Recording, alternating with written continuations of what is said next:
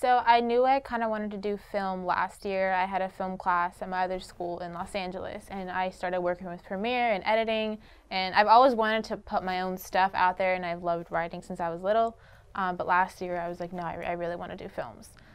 So there's 2 film pieces that I'm currently working on right now. One, I think I started writing it at the beginning of my junior year of high school. I'm a senior in high school now. And so at the end of my freshman year of high school, my mom passed away.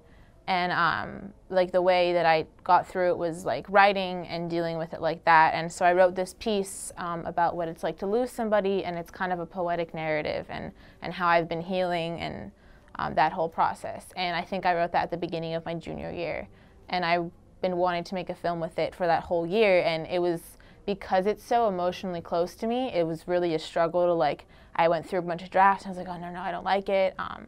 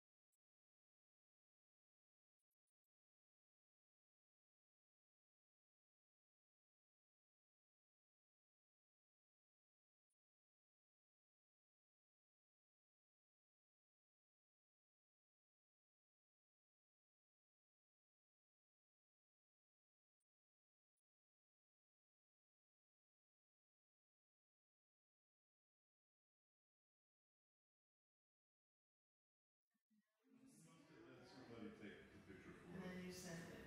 Here's one, Gracie.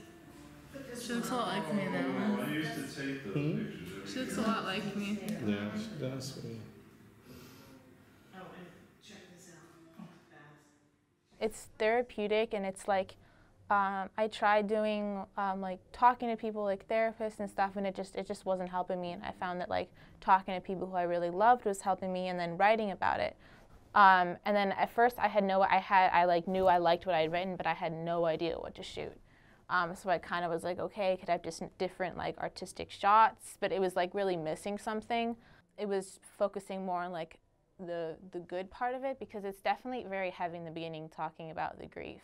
And when I was rereading this and I showed it to like my other film teacher, he was like, I really like what you had before, because people have to understand the grief, because that's where, because it gets more like universal at the end, but you have to understand the grief in the beginning. So that was really interesting when I like scrapped it, and I was like, no, like I want to focus on like the better part of it. And then I ended up going back to my original. And then this year is when I had the idea for the candle part, because the ending of it is basically talking about how loss unites us. And I think that was, I'm going to have like close friends and family there at my apartment when I film. And like they're uniting over the fact that like we all have lost someone. Our heartbreaks make us strong. They make us warriors. My heartbreak has made me a warrior.